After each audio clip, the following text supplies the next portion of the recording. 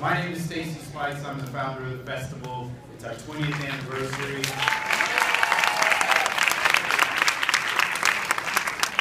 And a couple of days ago, I was sitting there thinking about this, and I connected the dots that if it were not for New Edition, there wouldn't be an UrbanWorld. Now, you got to stick with me for this. Hold on.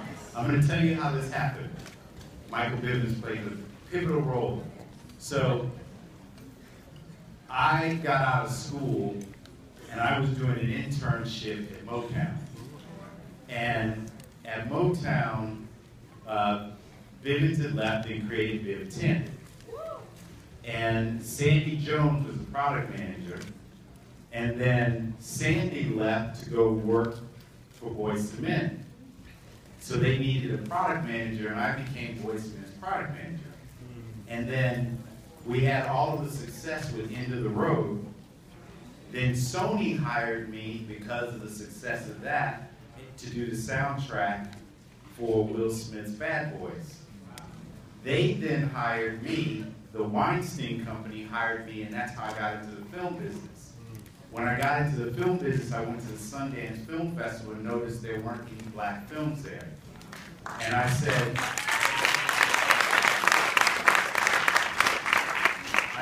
to them, look, I think we should do a sidebar. I think you should show more urban works and people of color in this country. And they said to me, if there was good stuff, we would be showing it.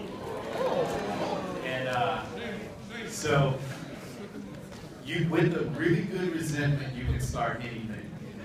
And it wasn't until I realized because of the entrepreneurship of these men, they gave this young brother an opportunity that I would not have had if they hadn't done what they had done, what they had achieved. And so,